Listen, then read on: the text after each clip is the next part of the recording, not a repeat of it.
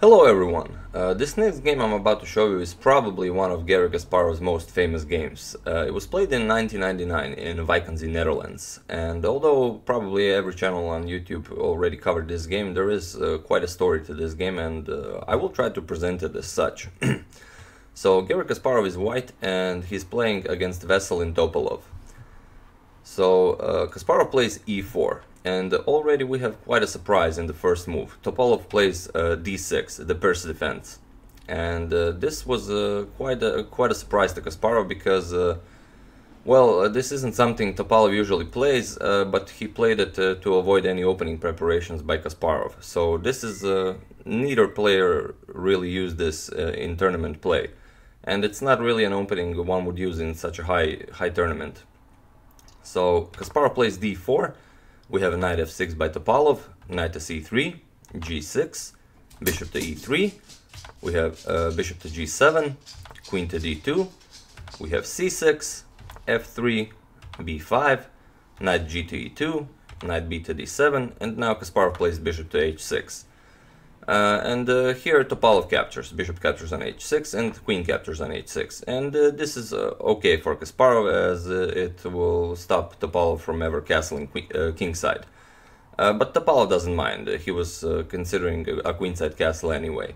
So we have bishop to b7, we have a3 by Kasparov. Kasparov decides not to castle just yet, he considers a3 is a better move here.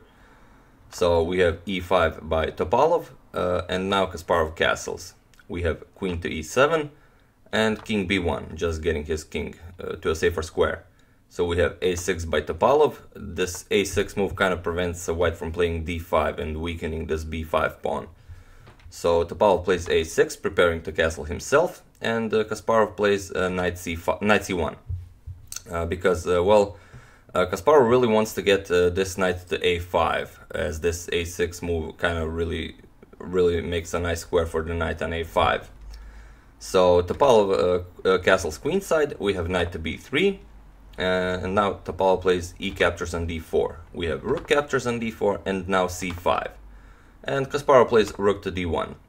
So we have knight to b6, preparing that d5. If black ever plays d5, Topalov will be very happy about this. And it took Kasparov I think 12 minutes to figure out his next move, and he decided to play g3.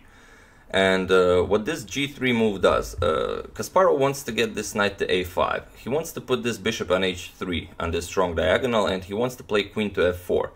And with this idea, all of white's pieces will be pointing to the direction of the black king. So Topalov plays king to b8, and here we have knight to a5, we have bishop to a8, so the bishop can't be captured by the knight. And now Kasparov plays bishop to h3, continuing with his plan. And here Topalov does push d5. So we have a queen to f4 check by Kasparov, and here Topalov plays king to a7. And now Kasparov plays rook h to e1, and now all of Kasparov's pieces are in ideal places, and here Kasparov was already actually calculating a very nice idea. And Topalov allows it. He plays d4, and he played d4 feeling quite satisfied. So this is Kasparov's idea. Kasparov plays knight to d5, attacking the queen and going for that exchange of knights to remove one more defender from the king. So we have knight captures on d5, e captures on d5, and this opens up an attack on the queen. And now here Topalov plays queen to d6, offering to exchange queens. And this is actually the position Kasparov was hoping for.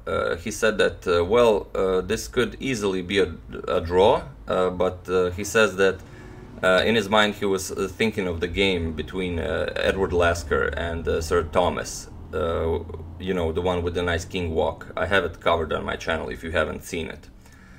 So here Kasparov actually plays rook captures on d4.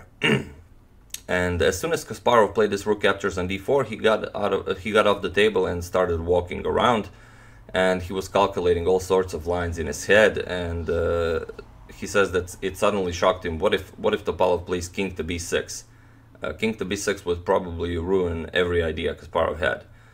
But this is why Kasparov says that Caissa was kind to him that day. He was playing a game against Veselin Topalov, who isn't interested in playing a move like King to b6, also a great attacker himself.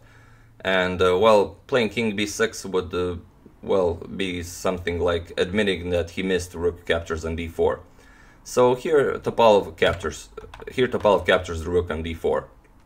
And this is the point of this entire combination. Kasparov plays Rook to e7. And one more thing I want you to know, that this entire idea of Rook captures on d4 is possible only because this Rook is on h8. If this Rook was on any other square but h8, then this would not be possible, but you'll see what I mean by this later. So Kasparov plays a Rook to e7 check, and well, although this wasn't a surprise to Topalov, it's a very nice idea. Let's see what happens if Topalov captures the second Rook. If Queen captures on e7, you would get Queen captures on d4 with check, King to b8, Queen to b6 with check. You have to block this, Bishop to b7, and now Knight to c6 check. And this is forking the King and Queen. But that doesn't really matter. As you can see, this bishop here is protecting c8, so the king has to go to a8, and this would be Queen to a7 checkmate. So after this Rook to e7 check, Topalov instantly played King to b6. And here Kasparov plays Queen captures on d4 with check. And this is what he meant when he was thinking about the game between Edward Lasker and Sir Thomas. He is taking the king for a nice walk. So Topalov plays king captures on a5. Here we have b4 by Kasparov, and we have king to a4 by Topalov. And Kasparov plays queen c3, and this is a deadly move, as it's threatening queen to b3 checkmate. So this has to be defended somehow, and Topalov plays queen captures on d5, protecting the b3 square with his queen. And here Kasparov plays Rook to a7, also a very nice move, now threatening Rook captures on a6 with checkmate. And it's really not a simple task to stop this. I mean, you could try a lot of things. The queen can't move from here to protect it with the queen, because then queen b3 checkmate is available again. If you try something like Rook to d6 to prevent checkmate this way, well, this leads actually to a very beautiful idea, that is king to b2. And now queen to b3 check is unstoppable, followed by c captures on b3 with checkmate.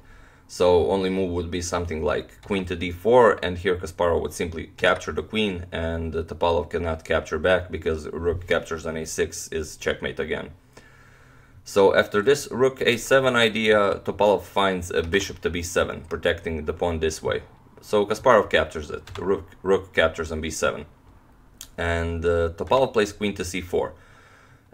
So this allows Kasparov to capture this knight on f6, and here Kasparov is also threatening queen captures on a6 with checkmate. So Topalov has to capture this pawn on a3, going even deeper with the king. So we have queen captures on a6 with check, and we have king captures on b4. And this is the position Topalov says that he saw when Kasparov sacrificed the rook, but Topalov missed this c3 move. If Topalov had seen this c3 move, he probably would have played king b6 and went for a draw.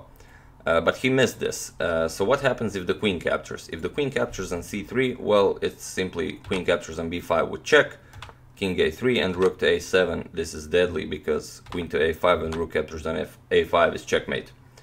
So on c3, Topalov has to capture with the king. King captures on c3. And now we have this very nice queen to a1 check by Kasparov. And now the king cannot go to d3 because of bishop to f1 check, picking up the queen. So Topalov plays king to d2. And now we have queen to b2 check, and Topalov plays king to d1. And it seems that the attack is over for Kasparov, but now you see this bishop on h3, as it usually is, well, he didn't really do that much in the game, but his presence was well known in every line Kasparov used in the attack. And now, as usual with great attackers, this light square bishop comes into the attack just in the right moment, so bishop to f1. And this is deadly. the queen is attacked and the queen has nowhere to go.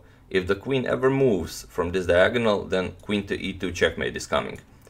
So let's see what happens if queen captures the bishop. If queen captures on f1, we have queen to c2 check, king to e1, and rook to e7 check. And the king has no squares to go. The queen has to block, and this is checkmate.